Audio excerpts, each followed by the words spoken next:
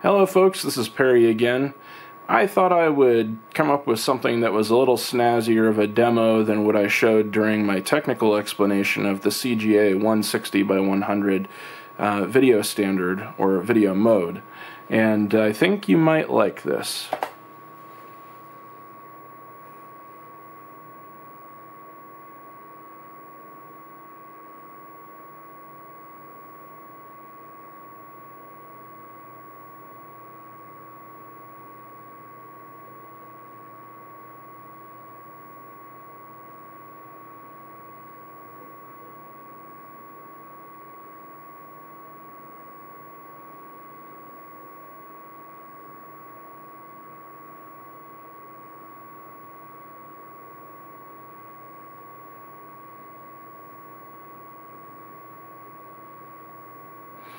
Now you can see that there was an image formed out of the static.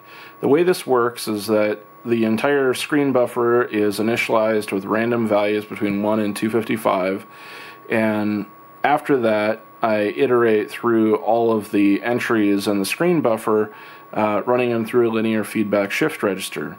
Now, one of the unique properties of a linear feedback shift register is that eventually it's going to return all values between 0 and 255.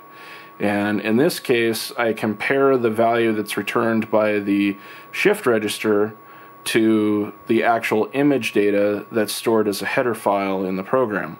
And when the pixel value matches what's in the header file, I stop updating it. So you see just a bunch of static that eventually becomes the image.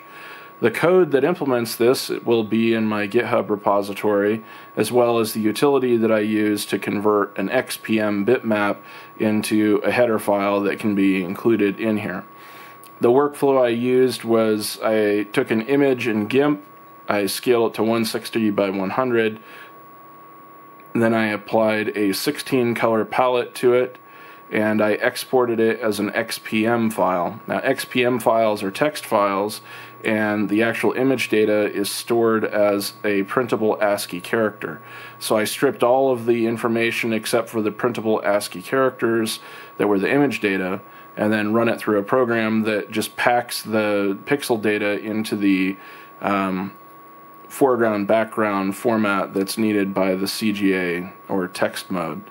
And then that's stored as a header file in the program, and I simply compare array indexes, and whenever they match, I don't change the value. And this is what you get. Well, thanks for watching. I hope this was entertaining and you might find it useful.